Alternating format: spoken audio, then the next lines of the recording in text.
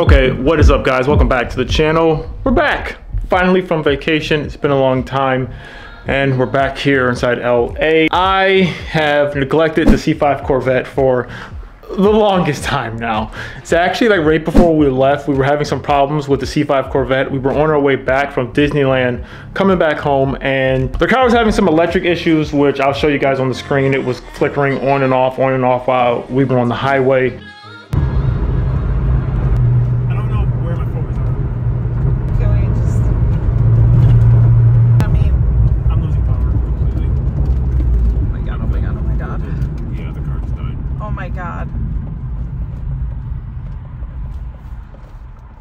You literally got off the road at the exact right time.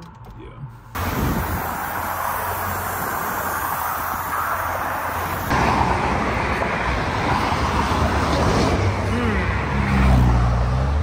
I'm wondering if I should just disconnect this whole thing.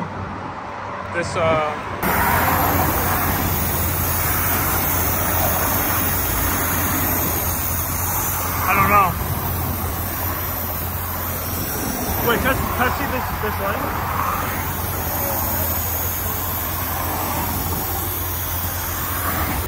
Literally had to pull over on the highway and everything reset itself and we were able to make it back home, but that was a big issue, so I'm not even fully sure. Literally after that happened, I parked the car and said I'm not even gonna mess with it anymore. So I have some suspicions of what that could be. I think it could be either my kill switch, even though technically the kill switch, I don't know if that would really do that because of it technically, like the car, even if you take the battery out while the car is running, it should still stay running. So I don't know if that's it. It could be bad negative ground. So I'm gonna check that. And then also the car definitely needs oil change. And then for sure it did have a check engine light. If you guys remember like a video we did like a while ago when we went out into the canyons with the Corvette and the Mustang, it did throw a check engine light. That check engine light went away, but it's still present in the car. So I need to go check to see what that is. So there's a couple things I need to figure out what's going on with the C5 Corvette. But it's nice to be back, get kind of back into things. So we're gonna try to dive back into the C5 Corvette and see what's going on. I don't have all the supplies for the oil change, so I'm gonna have to order some of that stuff and hopefully it'll be here tomorrow. But this will all be inside the same vlog. So yeah, but I wanna see if the check engine light is still present inside this thing.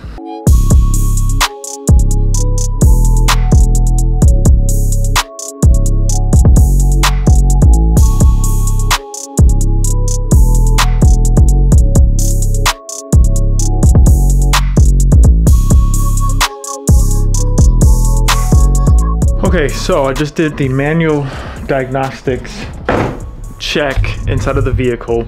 So it's showing a lot of historic codes, no current codes. I haven't turned the car on. I'm gonna turn it on, let it just warm up for a bit.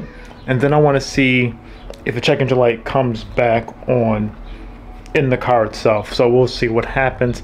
Technically, since I killed all the power to the car since we've been gone, yeah, that probably would have cleared the code, but I want to see when it comes back on. So I'm going to start the car up and then see what happens. So this is going to be a cold start for over a month. So it should still start up. Let's see.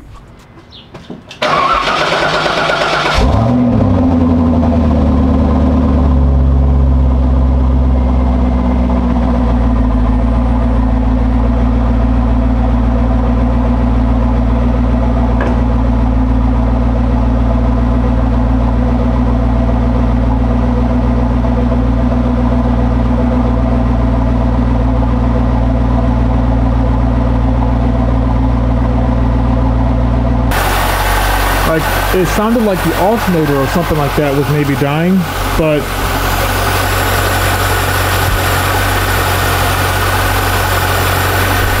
usually when the alternator dies, it just slowly dies. This was like it was cutting on and off, on and off. So I want to like jiggle the battery. My theory is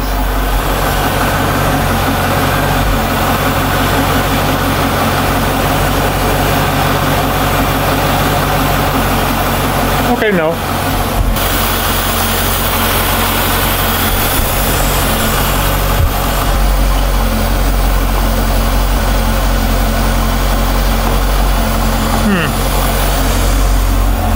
That's not doing anything.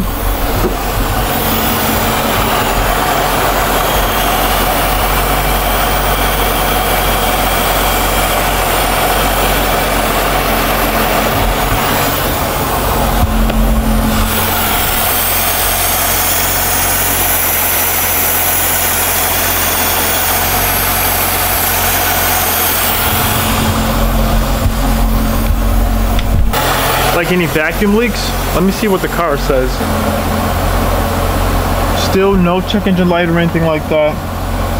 I'm gonna leave the car on. I'm gonna just put the car on the trickle charger and see if, you know, with the car being on, the battery and everything like that, like when I turn the car off, I'm gonna just hook it up to the trickle charger to keep the battery charged. I just wanna see if the check engine light comes back on, like if, you know, the car being on. I just want to see, what if I just press this by accident? Like,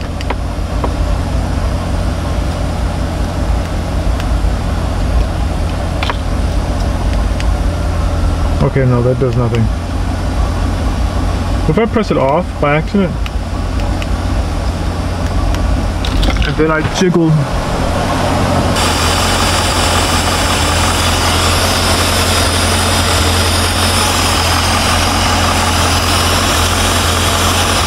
okay guys, so this is day 2 of this. So I did a little bit more research. In that last clip you saw me, I was checking the car. I was trying to see if there was any vacuum leaks or anything like that. I kept hearing something, not fully sure. But, so did a little more research, trying to figure out what's been going on. If you guys know, I'm sure if you're subscribers of my channel, you probably know Matt Fahera from the Smoking Tire. Actually, I was even like looking at a post he did with his C5 Corvette when he sold it. Like he had like this write-up he did like a couple years ago. I think it's on like Car and Driver. He even did mention with his C5, he had a lot of electrical problems, but after just literally keeping it on the trickle charger like all the time, everything kind of went away. So I'm hoping maybe it just probably was doing with the kill switch. I don't know, but what I'm gonna do right now, check the negative grounds inside the engine bay. I do have the dielectric grease, some like cleaners in case I do need to clean something. We'll see, so we'll see. I figured real quick, I'll check the ones, I think there's 3 in the engine bay, or actually no, there might be 4 in the engine bay. I know one's actually underneath the battery. I'll check the other ones first. If those ones are corroded, then I will disconnect the battery and move all of that and get to the one that's underneath the battery. I just don't want to disconnect the battery because I want the ECU to stay on, because I want to see if the check engine light will come back on. And then we're going to drive the car. I think I'm going to go to the store. I just want to drive the car again, see if it happens. But I want to wait till like a little bit later just in case something does happen. I don't want to be out in the middle of traffic with a car that starts freaking out. But yeah, let's check this out. I'm gonna try to show you guys with some light. I mean, it doesn't look crazy, but you see there's some corrosion even up there. So maybe doing a quick cleaning would be beneficial. So yeah, I think that's one of them. There's one there, one underneath here, one underneath the battery, and there's like another one over there. It's like the grounding points. So I think actually doing a quick cleanup on those, that might actually help out. So I guess I am gonna probably take the battery out and see if that works, and then we'll take it for a drive and see how the car performs after that.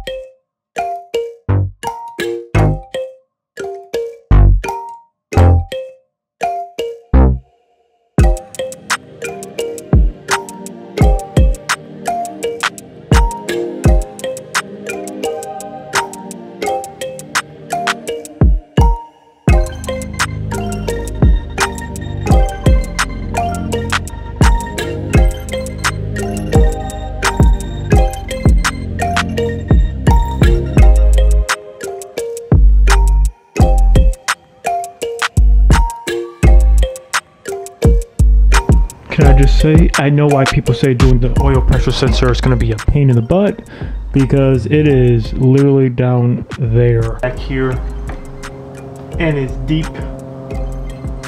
Oh my God. Some people actually they take this off the cowl and they cut a hole to get to it. But yeah, that's another problem for another day. So after doing all of that, I'm gonna hook the battery back up. We are gonna still go for a test drive. I might wait until honestly late at night just to make sure it doesn't die. Kind of just wanna do loops around the neighborhood, except for it doesn't look that great having a Corvette drive around at 1 o'clock in the morning just doing loops. Probably doesn't look the greatest, but or I don't know, we might take it to the store. We were thinking about going to the store tonight, so we might still do that. I just want to make sure it's good, give it a quick test drive just to make sure, but we'll see. So that's at least taken care of right now. All right, let's try this again.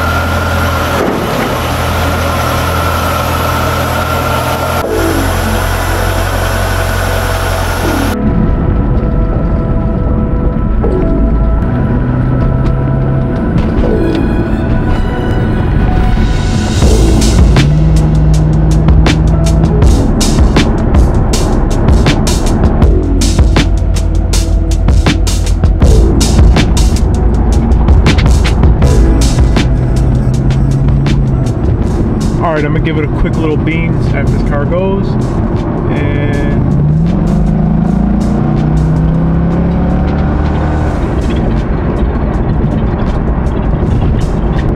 oh yeah, she still feels strong.